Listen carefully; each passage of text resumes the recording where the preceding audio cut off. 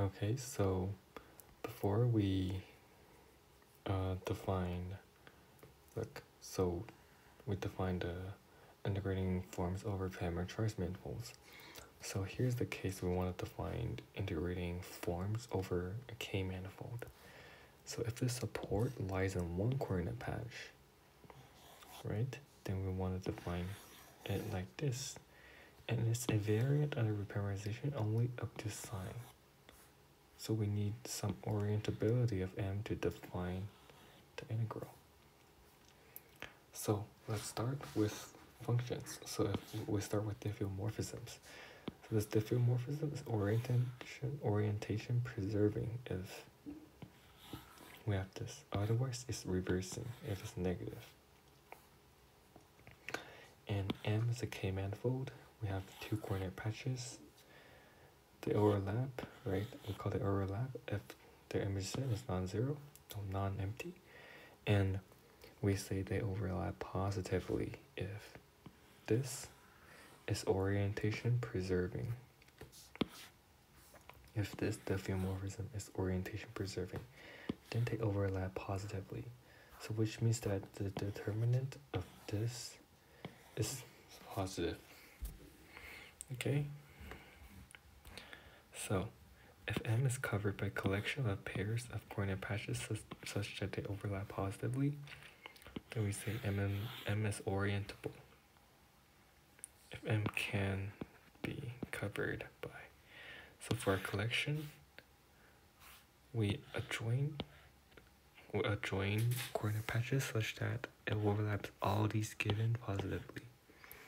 So we're joining new coordinate patches such that it overlaps all the given ones positively. And this expanded collection is orientation on M. So for M, your given manifold, your given orientation is called a oriented manifold. So let's just start with some basic cases like this is a one manifold. So we define a T such that for any P, we given a coordinate patches that belongs to a given orientation. And we define TP equals to this, where alpha T not equal to P. And this is a unit vector. And T is called a unit tangent field and is just velocity vector divided by its length. And here we show that T is well defined. So if beta is the second coordinate patch, okay, we'll let G defined to be this. So G is a diffeomorphism of a neighborhood T naught and neighborhood of T1. Now we have this calculation by chain rule, and this is a 1-by-1 matrix because G is oriented preserving, which means that the determinant of this is greater than 0. But the determinant of this is simply equal to itself, this thing itself. So this is greater than 0. Well, with that, we can divide on both sides. And also, this is smooth function, and this is a smooth function, so which means that T is a smooth function. Okay? Alright. So now we come to n-1 manifolds. We're doing with like normal vector.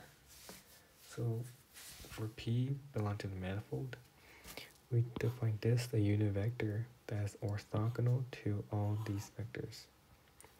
So we give it M oriented, this, and coordinate patch and alpha x equal to P, then these gives a basis for this. And we talked about this before, and we require this to be right-handed so that we can determine the sign of n. Okay, now we come to n manifold. For n, according to patch, we know that this is n times n. The natural orientation of m, we define it to be all coordinate patch such that the determinant is greater than 0. And we know that two such patches overlaps positively. We use the chain rule and the property of determinant gives the result. And we show that M can be covered by such patches. So we are well defined. Everything is well defined. So for P, we pick a coordinate patch, so we shrink U to be epsilon ball.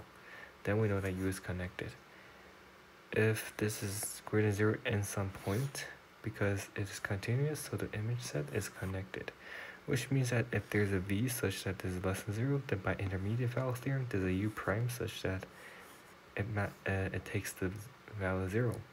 But this will imply that it's not full rank. It violates the third property of the coordinate patch. So it's a contradiction, which means that it's either positive or entirely negative. Entirely positive or entirely negative. So here, if we have entirely positive, then we're done. If we have word that is entirely negative, then we define this reflection map. So it reflects the first coordinate and all the other ones are fixed. Then this function, we have this result. Then we're done, right? And here, in general, we have beta equal to alpha of r, then beta overlaps a negatively. But all the betas overlaps positively, right? Which means that we call this collection is a reverse orientation or the opposite orientation of the given alphas. Okay, so here's the theorem 34.1. So what it means, what it shows that 34.1 is, so if M is oriented K manifold with non-empty boundary, then this manifold is orientable.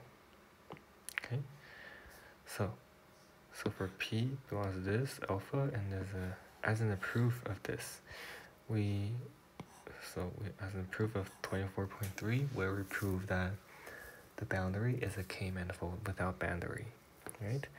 So we have this alpha 0 we define to be like this, and this is a coordinate patch on the boundary. What we want to show that is if these two overlap positively, then these two also. Then we know that this is orientable, right? So here, let's just start. We'll let G be G equal to this, and they're open in HK because it's in the boundary. So we have lemma. It gives a criterion of the point being an interior or a boundary point.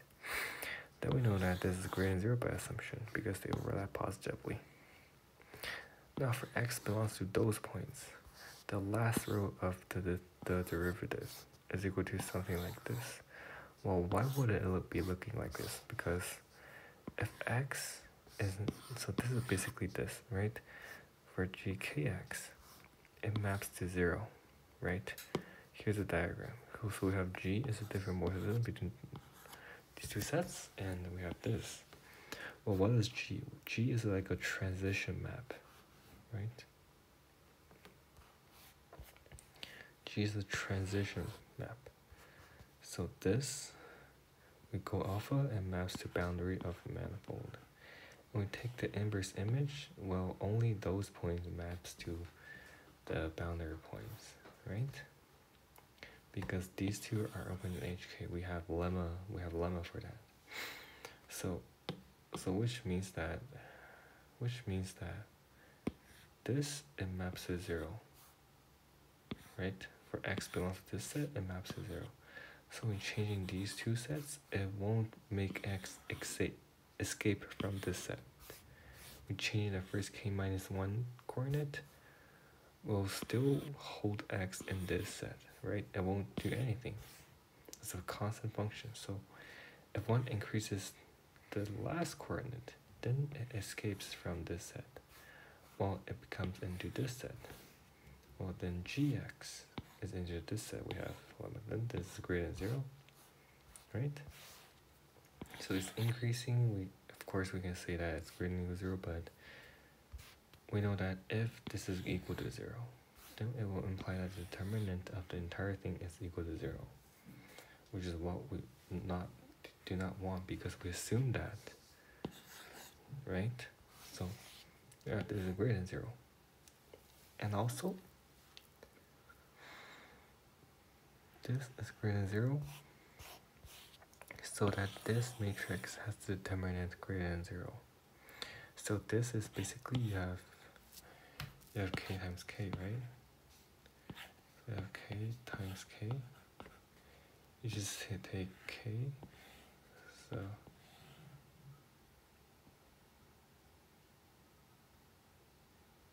So k minus 1 k minus 1. And this is the matrix, is just the derivative of this function. And we talk about it in this proof of 24.3 theorem. Okay, so we are done, right? Now, so we have a new definition. So if manifold is oriented, we define the induced orientation. If the k is even, we just fix it. If it's odd, we reverse the given ones by this operation, right? So, alright, so this concludes this lecture.